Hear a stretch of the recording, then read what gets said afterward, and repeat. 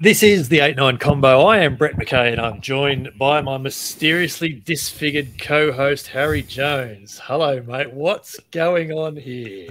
How's it, man? For our podcast listeners who don't have the benefit of YouTube and pictures right now, Harry has a very nice line of stitches down the length of his nose, which I'm going to assume was some sort of breakdancing incident for the weekend.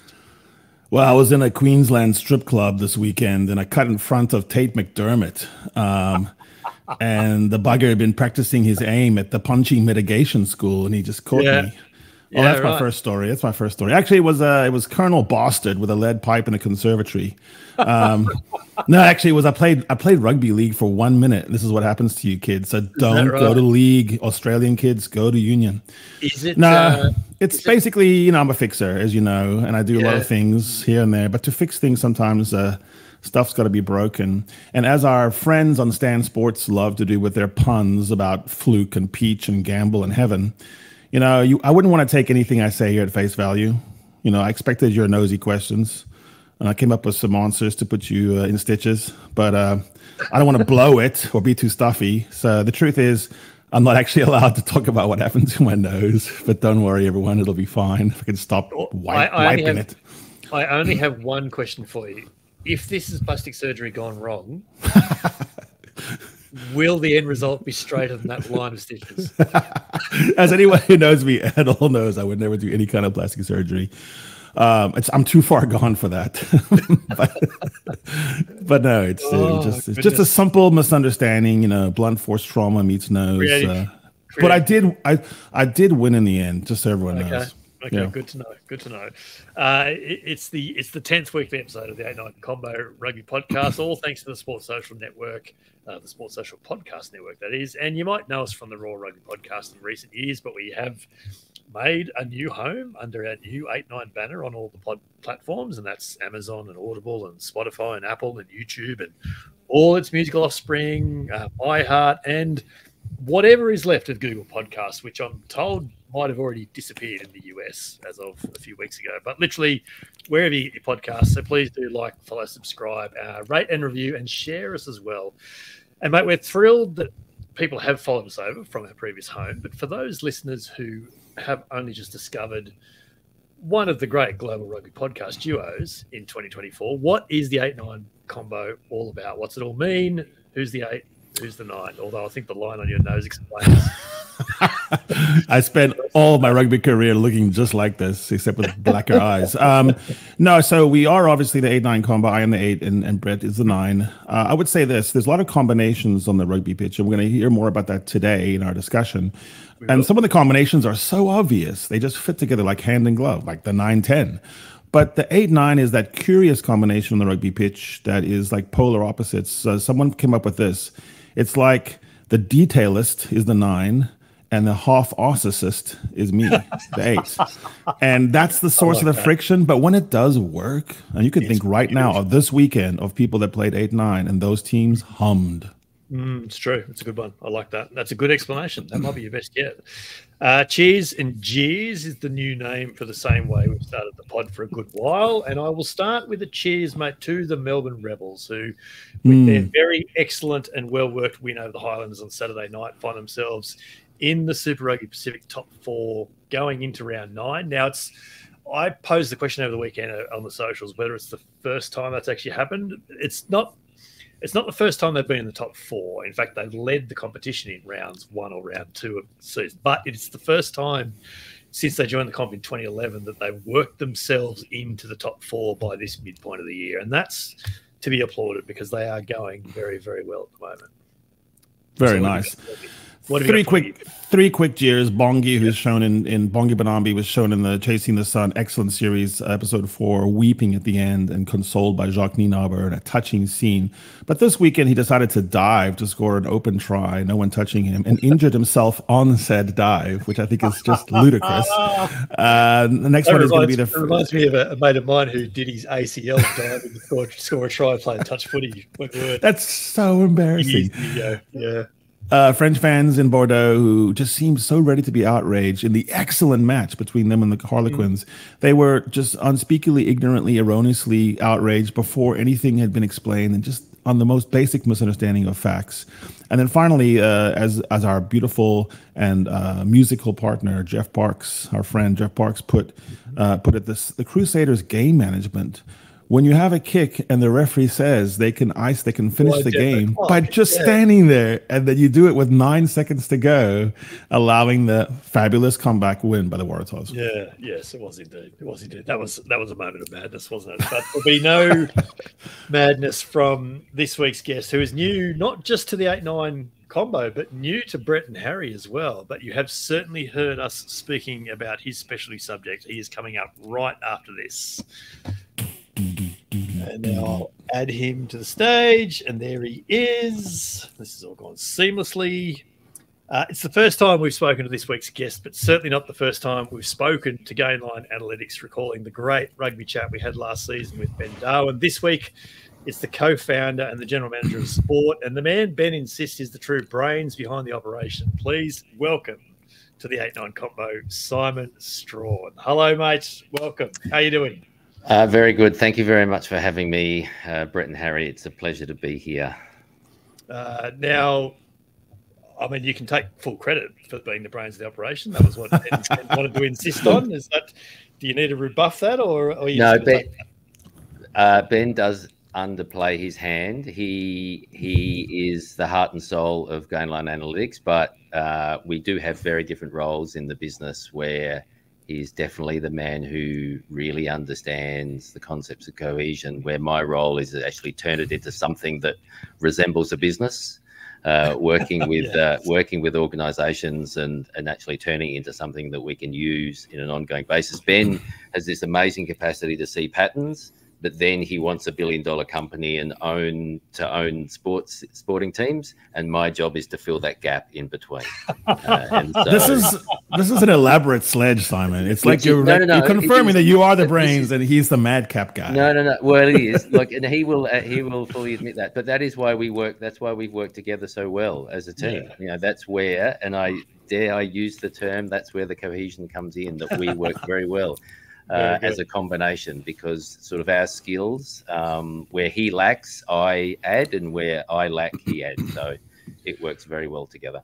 No, we're looking forward to this. I know Harry is very much looking forward to delving deep into the deep thinking behind rugby at the moment. And I don't know, by the end, maybe you'll have spent enough time with us that you can finally tell us how much cohesion we have as a combination, or don't have as a combination. Maybe that might be the concerning bit, Harry. I don't know. Yeah, fix us on why you're here. Yeah.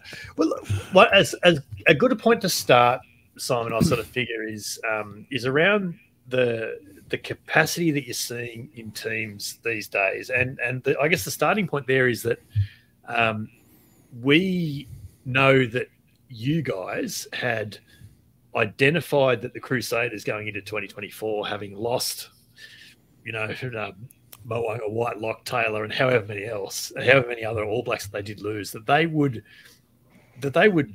really struggle in 2024, and that the machine was churning through talent like it always does, but the talent that was coming through was going to be a long way short in terms of combination and cohesion and all that for what we're used to from the Crusaders of recent years. Talk to us about that, what you saw, and what you're seeing in teams, I suppose, in 2024. Yeah, so there was a premonition to where we see the Crusaders now, and if people take their mind back to Super Rugby Trans-Tasman back in 2021, which was a tumultuous time in Super Rugby, because during COVID we split up into Super Rugby Aotearoa, Super Rugby AU. The Crusaders won Super Rugby Aotearoa, had a really good defensive record, had really good cohesion markers, as we described, the way we measure cohesion. Then through circumstance, the Crusaders actually had the worst defensive record out of all the New Zealand Super Rugby teams in Super Rugby Trans-Tasman. And that was a combination of injury, selection, and All Black resting. And it just, what it meant was their markers were poor. And when you have poor markers in certain areas, and their defensive markers were poor, and they let in a high amount of points. And so regardless of, and the way we describe it, the aura of a team, when the markers are the numbers of the numbers, it's generally reflected in performance in that way. So, and that particular season, the Blues actually had the best set of markers, the best defensive markers. They had the best defensive record. They end up winning Trans-Tasman. So that was almost a little signal, a micro example of the macro that's happened for them through. And you could look at the New Zealand system. The dynamics of New Zealand rugby is changing a little bit. Mo'unga, you could argue from New Zealand standards, have left early compared to what other 10s have left. Their second choice, number 10, is injured. They're down to their third choice. He was injured for a little bit as well. Then they've got their guys. Where are they coming through the system? Previously, during the Robbie Deans era, literally a third of their cohesion, a third of their understanding was coming through Canterbury. And so when you debuted for the Crusaders, you were literally playing with most of those guys anyway. So you never truly debuted. When you are playing with people already, you're already removing a lot of the ambiguity. It's like playing for Ireland. You come through, you're literally playing with 12 other Leinstermen. You've already played 50 games for Leinster, exactly. Or exactly even right. back to St. Michael's, Blackrock. They actually have the same cluster of schools even in Leinster. Well, there was a game. There was a Leinster Ospreys game last month, and the starting 15 for Leinster was 12 St. Michael's and 3 Blackrock. Right. There you go. And so it's about the path. Yeah, so pathway is a good example. So what's happened with the Crusaders now is that just through circumstance, through the changing dynamic in New Zealand rugby, that they just so happen to have a squad plus injury, plus leaving early, plus a change of coach, because of course Razor's left after 24 years in the Canterbury Crusaders system. He's taken a lot of IP, but he's also taken the top the top layer of coach. So they've got new coaches coming through. There's going to be a bit of a change of program. So there's these layers and layers and layers of that have changed within the organization. So they're going through a shift, but every confidence, they understand what drives performance, what drives cohesion in that organization. And I think they're basically going to work through, not make any drastic decisions and come through the end. I feel for poor Rob Penny, because he sort of came into this situation very similar to what he came in at the Waratahs. Waratahs had gone through a generational shift after winning the title. He came through at a low point, and that sort of unfortunately reflected on him, and he's sort of in that similar position. But as an organisation, I think they know where they're at, and they're going to work through it. And you've had conversations with them, so they are fully across this. They know that we're in a hole at the moment, but in time, the numbers will be the numbers, and we'll be fine, like the Crusaders always are. Yeah. Well, that sets expectations for the board as well. So then you give a guy like Rob Penny time, correct? Yeah. Absolutely, and that's why we as an organisation, so Gainline Analytics, we describe ourselves as a governance-focused, data-driven organisation. Our role is to go into the top of organisation and drive down. And the most important part is that governance, is that board level understanding performance, because that's ultimately where the long-term decisions are made. That's what drives, that's what drives cohesion. So just from a cohesion standpoint, when we talk about cohesion, we talk about what's called TWI or Teamwork Index. That is how we measure how a squad is put together. And TWI, or that measure, is developed over multi-years of decision-making. And so what the governance board does at that level ultimately drives TWI. And then TWI is effectively a measure of the capacity of a team to drive in-game cohesion. So the higher your TWI, the higher capacity you have. So last year, for example, in URC, Top 14, Super Rugby and Premiership was won by the number 1 TWI in 3 of the comps and the number 2 TWI in the other comp. And so it's a really good predictor of who's going to be performing at the top. And so that TWI is really, it's multi-years. And so what's happening in a game, when we see, say if you see a line break, say if you see that a team's been broken in the line or the line bent. So someone in the stand might look at that and say, that's a poor tackle or a poor read by a player. What we do, instead of looking at the skill activity, we would look at and say, what's the cohesion relationship in that defensive line? Okay, well, we know what that is because we've got a massive database of every game of professional rugby union, what players have played for who teams in what positions with who, and so we can measure these things. And so, okay, that cohesion relationship, what decisions were made in the organisation to create that, and when were they made? Was it a selection decision made yesterday, or was it the fact that those two players are playing because of a recruitment decision made 3 years ago because the board, hypothetically, wanted to win the competition tomorrow? Yeah. And so that's basically when we look at this, that's sort of what we're trying to instill in an organisation. The decision you make 4 years ago is still impacting what's happening now.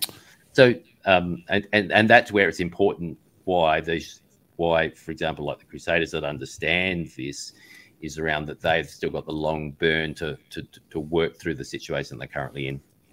Yeah, so if I was an apprentice working at the rugby laboratory of Gainline Analytics, and I was on the salt mines, Ben Darwin's just shouting, "Give me some numbers on Leicester Tigers, KPI, WPI," and I was doing a bad job, I would just say to you guys, don't fire me because I'm building cohesion, a level of understanding with you. It takes 7 years. I would work forever at your place. Is that how it works at your rugby lab? That's absolutely how it works. So now, we as a business, we have researchers. Researchers, and we have them actually around the world. So the first ever research we hired, a guy named Fabian, who's in Romania. He is awesome. Ben fired him 4 times. But now he's worked with us for 10 years. I write literally a 3-word email, and Fabian, he just gives me the information I need because he knows exactly what I want. Yeah, right. And how, for a Romanian, he knows so much about state of origin. He knows so much about, the impact of the Stormers have on the Springboks. Yeah, right. That's cool. Yeah, we do the same things, Simon. I work at board level as well. That's why I have a 15.9 stitches on my nose right now. But it's always dealing with, if things aren't right, things aren't going right. I'm not sure that's the total story, but carry on. Do you get a lot of that sort of rescue jobs? Do you have boards reach out and say, fix us? We find ourselves in a trough like those Crusaders, and maybe they haven't seen it correctly. Yeah, and my question there is, where are the pressure points to grow first? For example, if you find yourself in a trough like Crusaders, either because of injury, people left, or a coach just leaves, have you found which combinations and areas on the field it's most important to build cohesion, and you can survive some untested wings, for example, or that kind of thing? I think to answer your first question, the type of teams we generally work for, there's generally 2 types. There is the team that absolutely has their act together, and all they're looking for is signals of failure. We know where we're at, and so what we want. I thought you were going to say they were looking for confirmation. That's interesting. Well, it's more about I'll give you a good example. So every now and again, I catch up with Frank Panisi at the Melbourne Storm, and the Melbourne Storm over the years they know how to do things, and if they fall in a bit of a trough, which arguably by Melbourne Storm standards, they're in a little bit of a trough, but they can always look back to when they were at the top of their game, because they were at the top of the game. They can understand what it looks like. The way they look at things is very similar to the way we look at things. They just use a different lens through it. But it's often a case of comparing notes. We don't have to tell them how to win or do things, but it's often a mirror in that way. Yeah, right. And Frank is people talk about Craig Bellamy at the Melbourne Storm, but it's the Craig Bellamy and Frank Panisi show. It's absolutely the GM sitting underneath it. But then, so you have these clubs that are actually the top of the game, and they want to have this understanding about what potentially are the signals of failure, because a club could still do everything right, but everyone can do everything better, and it might look like they're going backwards. Right. And they're trying to build a dynasty or keep going. Yeah. And then you get the clubs right at the bottom. Oh my God, we're at last resort. I've heard of this company somewhere tucked away in Melbourne. Maybe they can help us. Can you help us? Yeah. But then the issue with that, sometimes the issue with that is they're going over so much churn, so much chaos. Often you can't necessarily make change. Let's bring in a new coach. And the coach is, man, he did a good interview and he's going to do X, Y, Z. Yeah, strangely enough, that's what the last coach said, and we haven't actually made much progress. But for us, as a business, the volume's actually in the middle, but then that middle group is the middle group that's constantly saying, we just need those 2 or 3 extra better players and we're going to be right.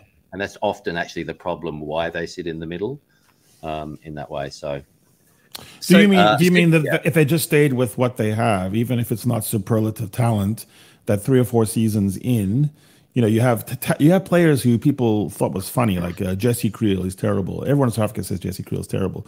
And then, you look back and he's played in 3 World Cups and he's always performed at the highest level. And you come back to the idea, but he just knew where Damon Delende was, or he knew what Willie LaRue, where he wanted him to be.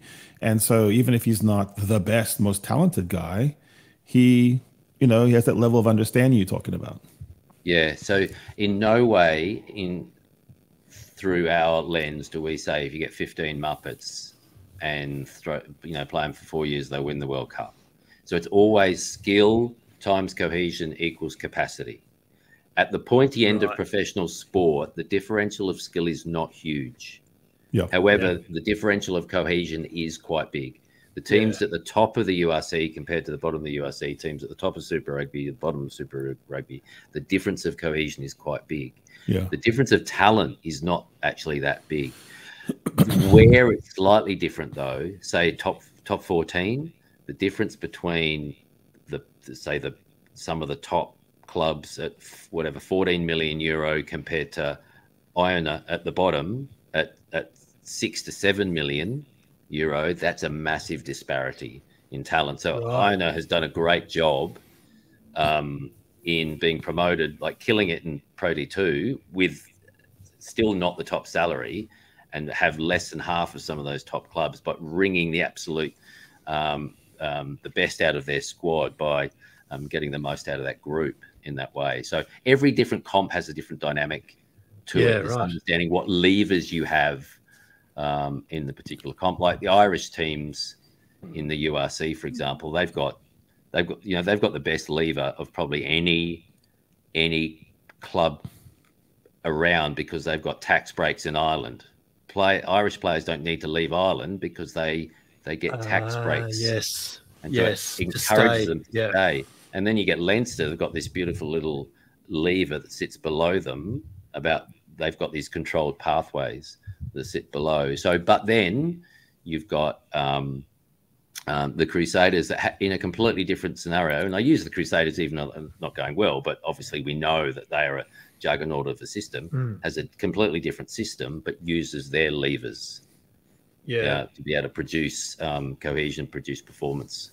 So you mentioned there before that that 3 of the 4 winners last year had the highest teamwork index in the competition. Yeah, I won't be so bold to ask who's leading currently, but what I will ask is to try and get a bit of context around that. So, what is an average TWI number, I suppose, and where do the top teams sort of sit in comparison to that? Yeah. So again, now it's different. So, and this is where, the highest TWI in Super Rugby is different to the TWI in the Premiership, and it's different to the URC, is different to top 14. And the reason that is, TWI is basically a measure of recruitment philosophy, recruitment methodology. Part of that is the structure in that particular competition. So, for example, in number of games, all that sort of thing as well. Well, number of games, but also the pathway. So in New Zealand, where they have a very functional tier 3 through NPC, they have an obvious and clear pathway of where they bring their players through.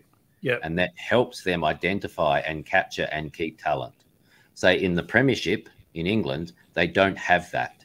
And so they have a different way of developing their squads in that way. Likewise, which is their academy system, isn't it? With academy, as opposed to a tier competition sitting below. Yeah. France is different. They have, obviously they have a second tier comp, but those are separate, standalone, independent teams. So they don't have pathways. What they have in France, though, is their espoirs, their under 20s, and Toulouse have been one of the best in being able to use their espoirs to bring their players through in that way. So again, it's about how they use what levers do you have and how well do you use them. Do you go to market like the old Toulon of the Wilkinson Giteau back in the day because you got deep pockets, that sort of thing? Or do you go internally like Toulouse have done? So, because of course with Toulon, when the money runs out, the talent runs out.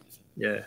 Yeah. Do you get into cultural cohesion as well? I mean, it may be hard to research that, but yeah, really, it's a really good question. So when we talk about cohesion, it is an objective level of understanding between players. It is not social cohesion. That is not our remit. So in the crudest way, we don't care if people like each other or not. And from Ben's own playing experience, he's played with teams where players have loved each other, but they were completely dysfunctional on the pitch. Teams where players hated each other and they were absolutely functional on the pitch. That's true. I think he even said to us last year, Simon, was that the best coach he had was the one he couldn't stand the most. Yeah.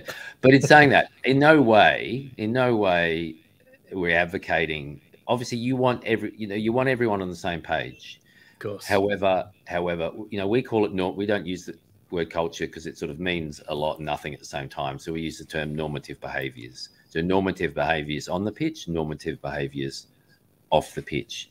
So we've seen lots of examples of high normative behaviours within an organisation that grows out of how they were put together. And so you get high levels of psychological safety in a high cohesion, high TWI environment. And that's the environment you need. So you have people in the change room questioning each other in a very structured way. Why weren't you in that position? And, not taking umbrage from it. So you want to be able to have, as an individual, you want to be able to function to the highest capacity. But from a team perspective, through some of our research as well, we haven't necessarily seen that the cultural side necessarily has a massive influence on performance. Yeah, I was reading your white papers over the weekend as my nose was throbbing and I wanted to distract myself, and I started to wonder on the Springboks whether they were outlier or actually the proof of concept of your concept. Because I looked at it, you look at the Springboks, they are actually far afield, Tokyo, France, all over the place, England, Ireland, and then they come together in these World Cup years. And so you could say, well, where's the cohesion? But then again, you look at most of them are from the Western Cape. Villeroux, Western Cape boy. Andre Pollard, Western Cape. Chesson Colby, Cape Town. Etzebeth, Cape Town. So wherever they're playing now, there is this common, maybe it's not a cultural cohesion so much as they understand the same things in the same moment because they played same schools in front of 5,000 people, Varsity Cup in front of 20,000 people, Curry Cup, all these levels. You can go back and see Franz Mahalabra, Stevie Kitsoff, and Bongi Banambi playing when they were 17 years old together or against each other. Yeah. Right. So basically, to win the World Cup, so over the history of the professional World Cup, say from 99 onwards, when you look at the markers, when you look at our markers, which are an objective level of a team, we measure every team exactly the same way. All World Cup winning teams sit in the same zone. So you basically, and effectively, the highest cohesion team generally wins the Rugby World Cup. So in 2019 and 2023, last year, the Springboks were absolutely in the competitive zone to win the Rugby World Cup. In fact, the Springboks were one of the highest. So no surprise, Springboks, New Zealand, Ireland were the three highest last year.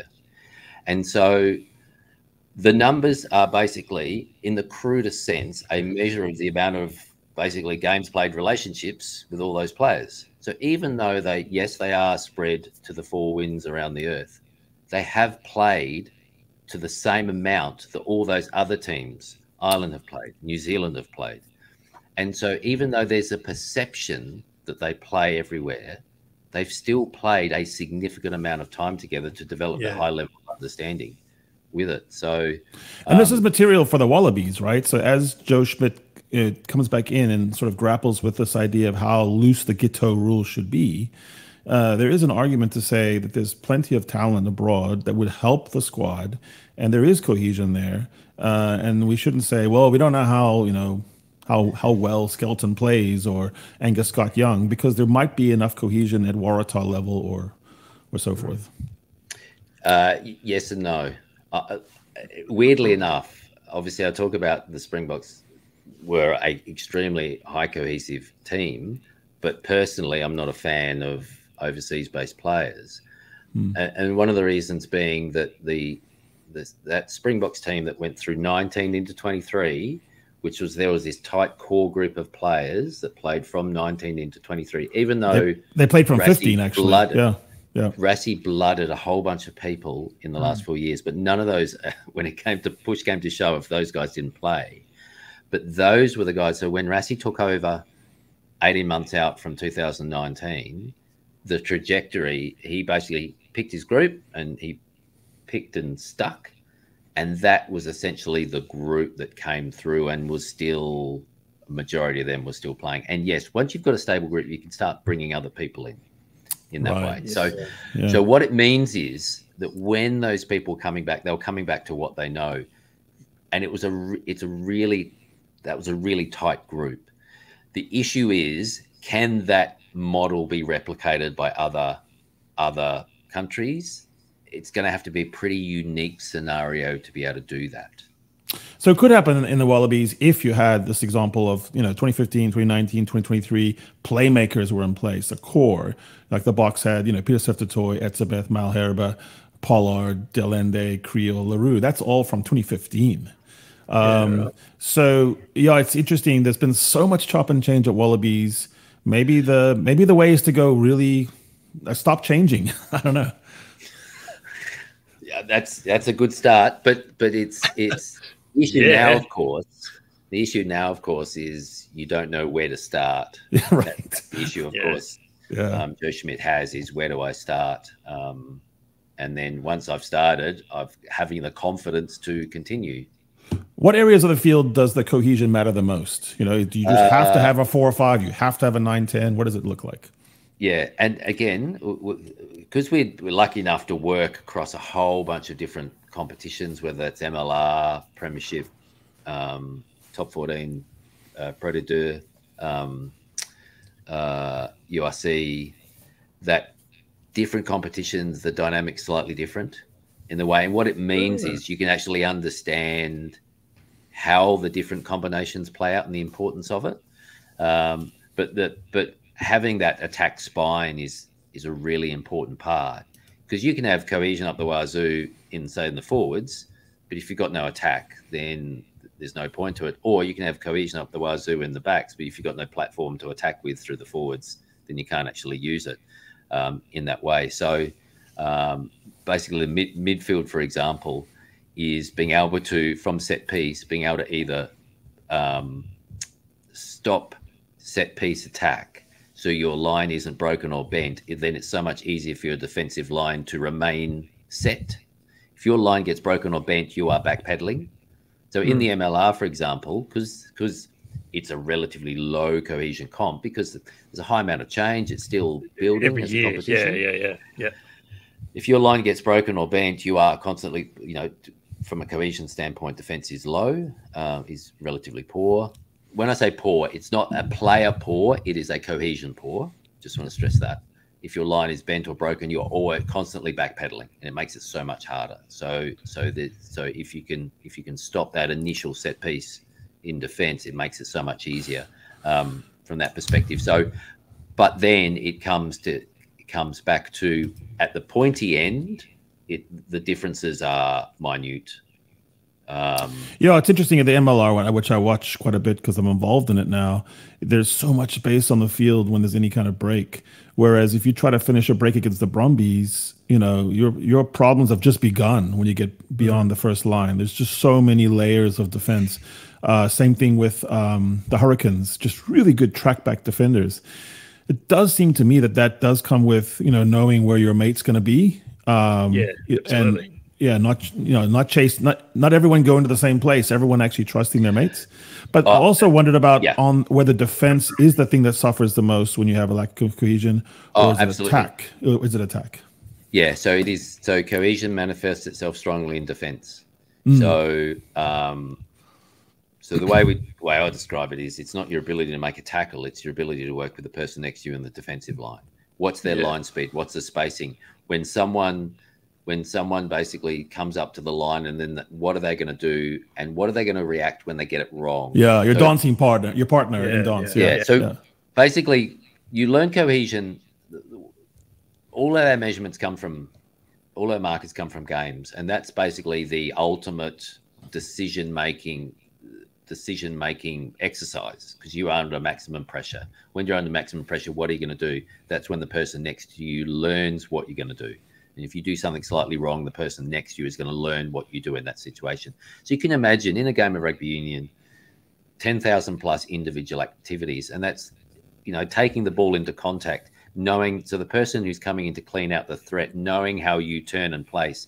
If you just get that split second quicker, that over 10,000 activities, thousands of activities over a game, is just going to make your ability to execute so much better.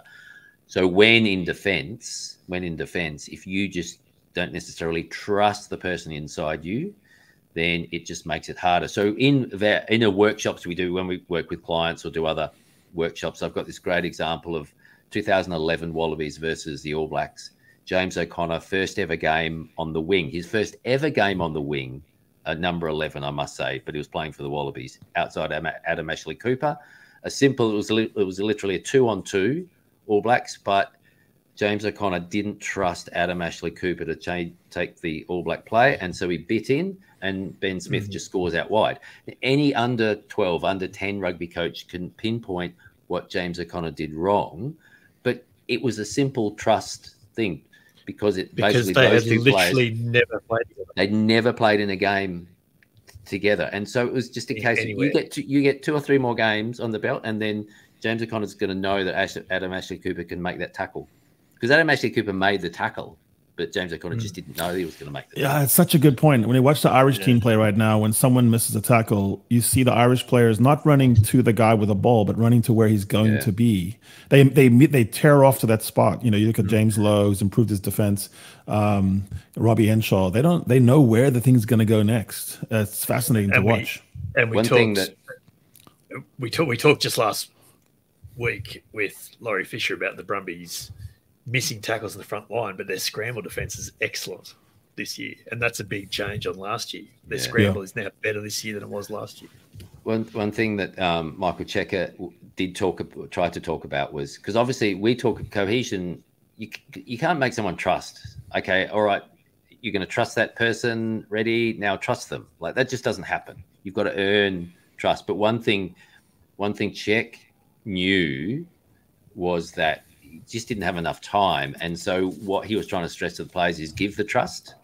You've just got to commit that you're going to trust the person. And so that example, that Adam Ashley Cooper, James O'Connor example, is that under what Check was trying to say there, is that James O'Connor is going to have to, work every sort of emotion in his body to say, no, I'm not going to bite, because I've got to absolutely trust. So, and that's what, once you have that high level of cohesion, because you've been doing it enough times, then you earn the trust. Now, the other thing is, if you've been in the system, if you're a kid, you've never played, but you've had plenty of time in the system, you learn that trust as you go as well. And that's the advantage of a good structure with players coming through. When you do have a structure, like say New Zealand or the Irish system or the South African system coming through, Vodacom Cup, Curry Cup, into the old Super Rugby, URC, that players learn the system as they come through as well. So the other thing we talk about defense is with cohesion, like you can get cohesion happening in smaller groups, say tight 5 or set piece, like that can get functioning quite quick. So we know startup franchises, whether it be the Rebels or the Force back in the day, or the Drua or Mano Pacifica, they can get their set piece working reasonably quickly, but startup franchises still ship 35 plus points in a game, because they still have to defend in that line collectively in that way. That's a great point for a break. right there. That's really interesting. Really interesting. This in-depth stuff just fascinates us. It really does. Simon, we had to put a lot of trust in Michael Checa when he was going to come on our pod, and he said yes to me on a text, and then I don't know, for 3 weeks. Hear from him for 3 weeks. And we were getting ready for the pod. We're just waiting for him to come on. Michael, are you coming? And there he was. And there he was, on time, as expected. All right, here we go. Simon, how widely accepted now is cohesion as a building block or as a rebuilding block? And I don't even necessarily mean in rugby, because you've used the example of the Melbourne Storm, and I know that you guys work in any number of sports now. So in terms of professional sport, how accepted is it now? So our experience is that the concept of cohesion is accepted. What the roadblock is how to achieve it. Right. Because some people, because I talked about levers before, some people don't necessarily know what their levers are. Sometimes the levers are too difficult. And sometimes it's a case of not necessarily having the capacity to make the decisions or the time frame to make the decisions. I understand what you're saying, Simon, but I need to win tomorrow, and this is not helping me. So as a general philosophy, cohesion, more understanding is going to get you better performance is pretty well understood. What the tricky thing is, how do we implement it? And that's the thing. So, and like I've touched on, different teams do it in different ways, and it's understanding the mechanism. So whenever we try and work with organizations, with teams, is firstly to understand the mechanism, and then how does that mechanism apply within your situation? And so how can then you use it? So is it adding another team, playing more games, or reducing your squad, or many other sort of different things that can work in with what you have? Which teams have the luxury of time? Yeah, I think what Eddie Jones should have done for the World Cup when he hired 3 psychiatrists was make sure that those 3 psychiatrists had worked a long time together and had cohesion, or just worked some time together. Might have helped. Well, let's touch on then from a Wallabies lens, Simon. Is Joe Schmidt, is he better to start looking at combinations, or does he need to go behind that? Can he just pick up the Reds back row and drop it in? Can he just pick up the Brumbies halves and drop them in, or does he need to look a bit beyond that? Okay, all right. I'll give you a case study to tell you there's not an easy answer to this. So last year's Bledisloe. So in Melbourne, the All Blacks send from a cohesion perspective, a really good team. Down in Melbourne, the score was 30-odd to 7. So a comprehensive victory against from a cohesion perspective, relatively weak Wallabies. A week later, they go to Dunedin, and the Wallabies have a relatively good performance. And the score was 23-21, 23, something like that. Yeah. Wallabies led with 10 to go or something. Yeah. So what the All Blacks had done was effectively we'll describe as picked an A-B team. So they had half the team was basically the Chiefs, half of the team were the Crusaders. So in those 2 separate bubbles, there was a high amount of understanding in one half, highest amount of understanding in the other. But when you put them together, not between them. You're not between them. And so you create this ambiguity. Between the 2 groups. So poor Sean Stevenson got sort of 2 tries scored around his wing because he was working in this, basically in this the ambiguity of not defending with these other people all the time. So the reason I'm giving you this example is by let's pick a Reds back row with a Brumbies tight 5 with a whatever Rebels halves, just hypothetically, like all those individual units, yes, but when you put them together, you create this other dynamic, and so that's where there's any combination you choose to do, you will always create this scenario. And so it's understanding you're going to create it and what the implications of that's going to be. Because, of course, the expectation is if he starts from scratch, there's going to be these new combinations in it. So understanding what the output of these combinations is going to be and taking time to understand the player may look pretty bad for a period of time because they're in those poor combinations. So, and look, the expectation is with the new hierarchy in place, there will be a level of understanding around this. But it's a case of, you know, you have to look at every Wallabies coach since Rod McQueen, who never won a title, has won a Super Rugby title. You know, Czech won 2 titles. He won a European Cup. Dave Rennie won 2. So they've never been bad. They've never been poor. So it's not about the coaching. It's about what they've got to work with. What they've got to select. Exactly. And through our lens, it's absolutely got to do with the level of cohesion that's coming up through Super Rugby. Which is interesting. Which is really interesting. You look at a team like the Waratahs, you know, this season, they've had so many close losses and also a couple of close wins over the Crusaders. But when you look at the points differential, they're not a bad team. And it comes down to the pointy end. A couple of kicks, actually 3 little tiny moments, and the Waratahs are having the same story as the Brumbies. So how do you analyze that in terms of those big moments? So, like, we're not talking about a team that's languishing, giving up lots of points. They just don't know how to close out a match the way the Brumbies know.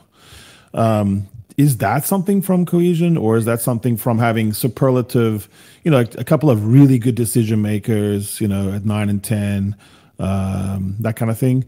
Yeah, how do you build that winning close matches? Okay, well, I can't really answer the question because they closed out a match on the weekend. So, beautiful, well done, very well done. Yeah, but if Tane Edmed had kicked that penalty against the Highlanders, and Camu Valentini, good Victorian boy by the way, yes, had missed that or not taken that drop goal, or if Tane had hit his drop goal instead of, you know, hitting Ned Hannigan on the head. Exactly. So this whole narrative would be Darren Coleman, unbelievable, very different. Yeah. So I love my case studies. So a colleague of ours did a study in the AFL he basically looked at an AFL team and studied results that were within less than 6 points when the team won versus results within less than 6 points, so less than a goal when a team lost. So effectively, it's effectively luck. Did the ball shave the goalpost? Did the ball touch someone's fingers? And you looked at the coach assessment of players when they just won versus the coach assessment of players when they just lost. Literally won by luck, lost by luck. So those coach assessments, are they internal you're talking about? Yeah, internal coach assessments, the coach assessing of the players. The coach, when the team just won, the assessment of the players were, oh my God, you played so well. Fantastic. When they just lost, you got to lift your game. This is terrible. So, and it was just luck. It was just, even at the professional level. Right. Even at the professional level. And AFL is a pretty professional, highly science sport. The perception of results pushes this sort of stretches sort of the emotional barrier there around. And so what we try and do is around these conversations, what did the data tell us? That's very interesting. Around the results. That is, yeah, that's very interesting. The result Simon was going to be very close. So and not saying this for the Waratahs. So when we look at a game, and this is a good thing about our markers, so we have a set of markers. So for a game of rugby union, we have about 200 individual little 200 numbers that describe a team. And we have 200 plus numbers that describe the opposite team, and we have certain those that we pull out and say, well, Team A versus Team B, we believe this is the outcome because of these reasons. And we use that. And generally in most competitions, we're between 70 to 80%, it picks the result. We use that to give context to performance. And so we can say, based on this, we believe this is the result. So if the game was expected to be quite close, and say you lost by 3 points because you missed a kick, or won by 3 points because the opposition missed a kick, it gives context to that. And so even if a team might be down by lost two games, for example, you're actually not under or overachieving. You're on the right path, though. That's very interesting, Simon. So in the NBA, where they have a different game and different sample size, obviously, but they took all the playoff games and they took people's players' shooting percentage in those sort of three different scenarios. One, you're within 2 or 3 points. One, you're within 5 points, and one, it's a blowout. And then they compared those, so meaningful crunch time stat. And LeBron James in the early part of his career would shoot worse. The closer the game was in a meaningful game, the worse he would shoot, whereas Steph Curry would shoot better. And then by the end of his career now, LeBron James is the clutch player. But you can quantify that in basketball because it's really easy to do that. You can take, you got 40 shots, 20 shots a game, and you can put those into clusters and say, oh, these are the shots we're talking about. Is down the stretch, crunch time within 5, 2 minutes to go. Does it go up or down? Rugby is such a hard game to put that into. Oh, it is. Yeah, absolutely it is. And I agree with that. So, like I said, our numbers. So what we do is not black and white because there are still games. Force versus Reds, completely against the numbers. Absolutely against numbers. And the real positive out of that, like it's a negative for us because it's, oh, wait up, this doesn't match our numbers. Is there something wrong with our numbers? Like that is an outlier for us. But it's good because what it shows is like the Force players aren't nufties. Yes, they haven't won many games. It's not that they're bad players. It's just that they're just building and they just have to get there. So given the right scenario, they can show that they're good players in that time. There was a game a few seasons ago, the Highlanders beat the Crusaders, very similar scenario, completely against the numbers. But so it means there are other things that at play, and that's where that, other 20 and 30% of the games that we get wrong, it's in there, but it just shows how much cohesion, as we measure it, influences performance because the numbers really tell a story. So the last couple of World Cups, 93% of World Cup games went by the cohesion numbers. And so it has a big influence on the result, regardless of who the players are, who the coach is, what the playing style is. Yeah, right. This is so interesting. This is so interesting. And I don't want to take the romance out of it. What we try and do is give context to that performance so organizations can make better decisions and they don't make reactive decisions around performance. This is, we enjoyed the conversation with Ben last year for exactly the same reasons that we've loved this conversation here, Simon. It is just a completely different perspective on confirming or denying things that but for completely different reasons that the average person doesn't think of. It's just, we could easily keep firing questions at you here for several more hours, and we won't do that because, again, as I said to Laurie Fisher last week, we've got to edit this. So, but look, thank you so much for giving us some time and getting into this. I don't know how deep we've delved into it, but it feels like we've got in a good distance, and I've got no doubt at all people are going to pick something up out of this. So thanks so much for this. That's it. Absolutely my pleasure. So appreciate it, Simon. I think it also builds some empathy for boards. Fans love to just criticize the administrators of this sport, but it's actually difficult when you find yourself in a trough through injury or transition, and then how do you do it? It's not that simple. No, that's exactly right. Yeah, thanks so much, mate. Really enjoyed this. No, my pleasure. My pleasure. Absolutely. Cheers. This is the 8-9 Combo Rugby Podcast with Brett McKay and Harry Jones. And, mate, that was such an enjoyable chat with Simon Strachan. Like, I'm exhausted. Yeah. It was a substantive. It was like we were back in university or something. It was good. It was. Yeah, I feel like we've got homework to do. We should get credit for that. We should do. Yeah, we should do. No, it's such a great chat. I really hope everyone's really got something out of that because there's so much to learn and there's so much we still don't know. So it is. Those guys do good work. Ben Darwin and Simon. They do really well. Love games. They love the science of it in a way that I think is really enjoyable. Absolutely. And so you will find Simon Strachan on Twitter. You'll find Ben Darwin on Twitter as well, but you can follow Gainline at GL Analytics as well. So absolutely worth following if you love your rugby and you love the way teams build squads. It's really, really interesting. Something we are doing a little bit different this year is to dedicate this little segment each week to the various competitions around the world, touching on the major talking points as we go through them. And we'll stick with Super Rugby Pacific, mate. We've been talking about that competition for a little while now. Last weekend, of course, Moana Pacifica recorded their third win in the season for the first time in their existence, beating Queensland 17-14 up in Whangarei. Tate McDermott, Fraser McWright caught red cards. We can't say too much about the judicial hearings because they took place as we recorded this, and the findings and suspensions or not may or may not have been handed down as you've listened to this. So just assume that we wanted to talk about it and timings worked against us in this particular case, as happens sometimes. Will Harrison kicked the Waratahs to a golden point win over the Crusaders, as we touched on through this conversation. And I wonder, mate, how long before does he start? Conversations start. I wonder if they've started already. Yeah, I don't know. I think Tane Edmund actually ran a really good attack that match. He also plays really well around the rock and breakdown. So if there's a way to put both those guys in so you have a solid goal kicker, although Tane's not a bad goal kicker either. I just think that Will Harrison's superlative. I mean, like you look at his stats over the long haul, he's really a good marksman.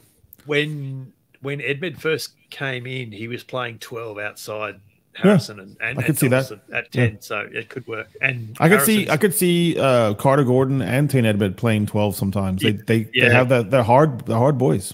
The Carter Gordon at 12 idea is something that we spoke of very early on in the pod this year, and it just I like the idea more and more. The Hurricanes remain unbeaten with a fairly convincing win over the Chiefs, and the Rebels beat the Highlanders, as I mentioned right at the very top. So the 8-9 combination fight between Canes and Chiefs was something to behold. It was Luke Jacobson, very good. Concrete-shouldered Luke Jacobson and Ratama against Iose, and TJ Perenara having his renaissance. It was really good match to watch. That was my match of the round. No matter how close the score wasn't, it was just that first, I don't know, 60 minutes was ridiculous. It was a great contest, and it really only blew out in the last 15. You're right. So that's games of the week, absolutely delivering. And we'll be back later in the week to discuss round 9 of Super Rugby with games of the week. So do make sure you're ready and followed for that. Champions Cup quarterfinals, all 4 winners post 40+ points, and I think that's the first time that's ever happened in European competitions. So I think Russ Petty, who's a big stat guy on Twitter, he put out that it was the highest average score for a round ever in the Champions League. Where aggregate, like where both teams are scoring for a quarterfinal. Yeah. Because like the Quins and Bordeaux, I mean, they were just going back and forth. It was whoever had the ball at the end was going to win. I heard I did actually see a stat of his, and it said something along the lines of, in the history of the Champions Cup, and I don't know whether he means the old Heineken Cup in this as well, but he said there'd been 5 instances of 80 points plus been scored in a quarterfinal. 3 of them happened this weekend. So it's just crazy. So Harlequins beat Bordeaux in France. Bordeaux missed a conversion in the 76th minute. Leinster thumped La Rochelle, and so all the Ronan O'Gara Munster mind games were for naught. Northampton. Did you see how badly they booed Ronan O'Gara? I mean, it was unbelievable. It was it was tribal booing, is what it was. I would say Leinster's Kiwis outplayed La Rochelle's Kiwis, and that was the difference. I mean, James Lowe and Jameson Gibson Park are playing out of their skulls. Yeah, no, fair, all fair. Northampton beat the business class Bulls comfortably, 59-22 at Franklin Gardens. They got John pumped. Rahm, ex-Waratahs winger, scored. They did get pumped. Bagged a double for the Saints, and Toulouse did it easy as well. They were too good for Exeter, 64-26. The semi-finals will be the weekend of May 4, 5, 6, and we will absolutely talk about that at the time. The URC, the Premiership, the top 14 are all back this weekend. In Japan, again, games of the week for the win. A missed conversion in the 86th minute from Bryn Gatlin left Kabelko Kobe Steelers' playoff hopes absolutely dangling by a thread. That's painful. 86th minute. 86th minute conversion. So they drew with Toshiba Brave Lupu's 40 all. And so now Toshiba are locked into the semis. They're second currently. But Kobe, the Steelers, Dave Rennie's team, they're 7 points outside the top 4 now with 3 games to go. So they've even lost hold of their own destiny now. They're in a real state. So elsewhere in Japan, the top teams beat the bottom teams, and Panasonic are like 9 points clear or something like that now. But that again, games of the week just for the win. In Major League Rugby, it was an 80th minute try to prop Tommy Beckerman to deliver the win for the Dallas Jackals over the Utah Warriors. But you know all this. A 13-man maul. That's what I like. 13-man maul. That was the last try. Yes. You've got to send me a clip of this, and we've got to. There was a fullback and a 9 were the only ones not in the maul. I want you to pop something up on the 8-9 on all the 8-9 socials of that 13-man maul, and I want numbers above them arriving. So 7, 8. I want the number to say right. So, got it. I've got that.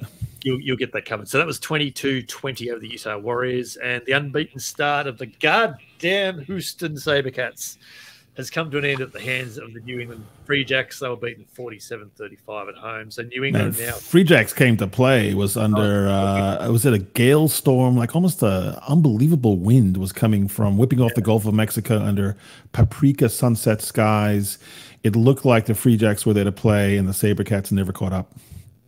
And now New England lead the Eastern Conference by 6 points. Seattle lead the Western Conference by 5.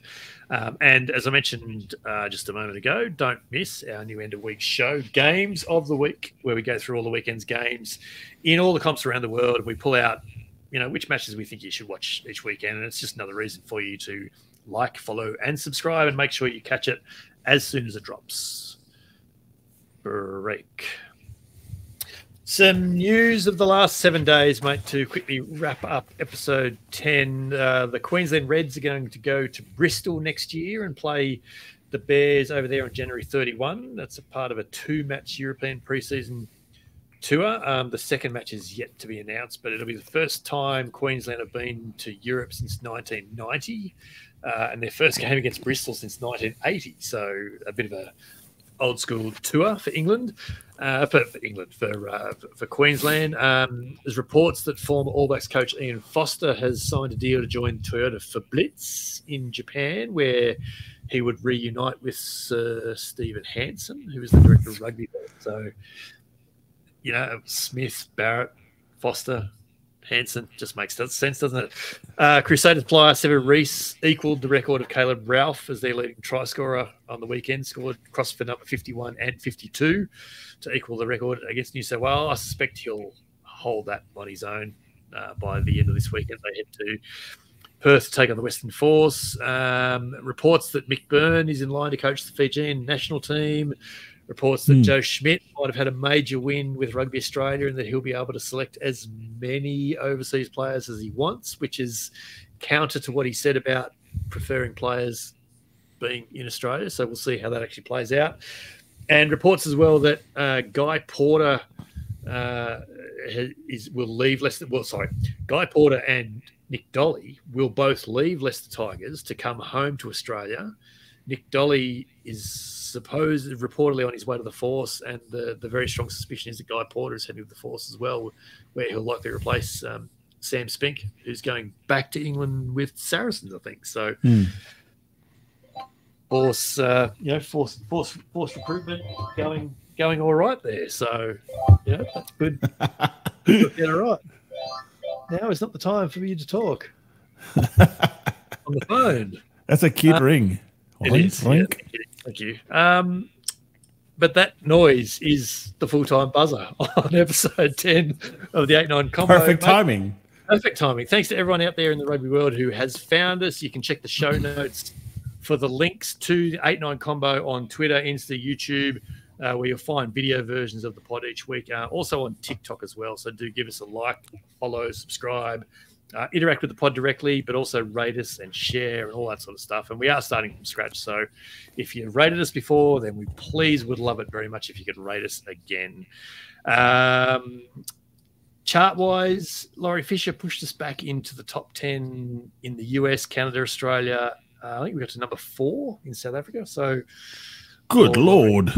Good Lord indeed. So Harry and I are on the socials in our usual places at Harry Baldy Jones and at BMC Sport.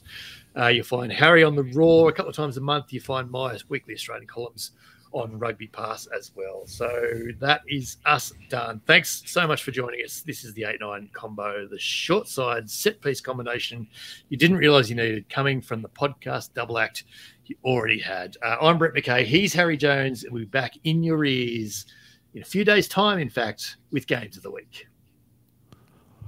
Come play with us. Yikes. That was going to be like an